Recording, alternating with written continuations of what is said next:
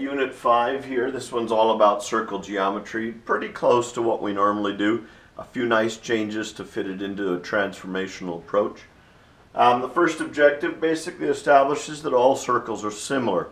This is actually an important idea if you want to talk about radians, how a radian is a constant no matter how big or how small your circle is, that there's a proportionality there that holds everything together.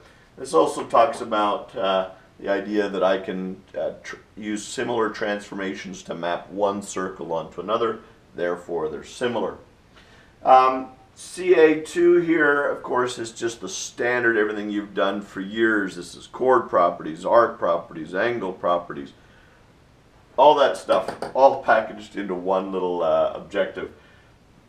Then we look at a couple constructions. This construction is just basically constructing shapes in the interior of a circle, or doing vice versa, where a shape is inscribed or circumscribed. And so we get into the in-center, we get into the in-circle, we get into the circumcenter and the circumcircle.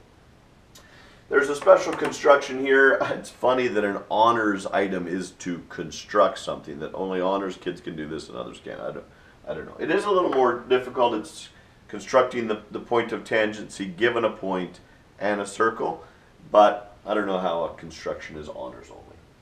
And then radians, great addition here. Love to have the radians there, talking about different ways to measure angles. Opens our kids' eyes a little bit about what's coming and the power of a radian.